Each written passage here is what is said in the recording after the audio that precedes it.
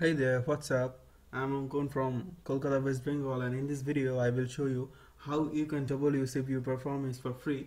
It is not only for Windows 10 user, you can do this in Windows 7, Windows Vista, Windows 8, Windows XP, and any other operating system like that. So without further ado, let's get started into it.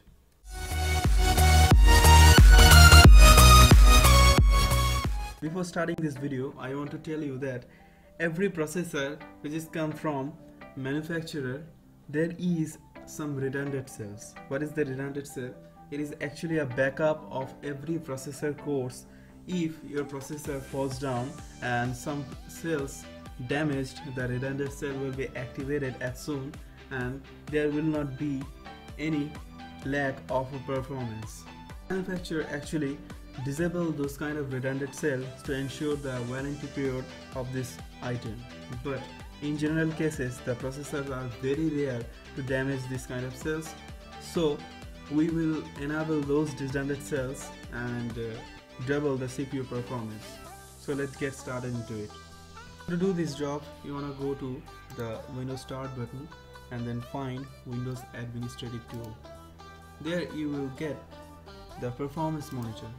It will take you to the performance monitor and then go to data collector sets, then go to user defined and right click on this blank area and you will find a new data collector sets. Create a new data collector set. I will name it processor and then select this option, create manually advanced, and then hit next. Then check this box, performance counter, and then hit next. Now you have to add performance counters that your computer will detect what you want to do with this data collector sets. Now add something. Now there, neatly find the processor. Under processor tab, select 1. 1 means the extra redundant cell that your computer can provide. 0 and 1 means there are 2 redundant cell in my computer, as I am using the Intel Core i3 4th generation 2957U hyper-threading enabled, so that means it is a dual core CPU with 2 extra redundant cells.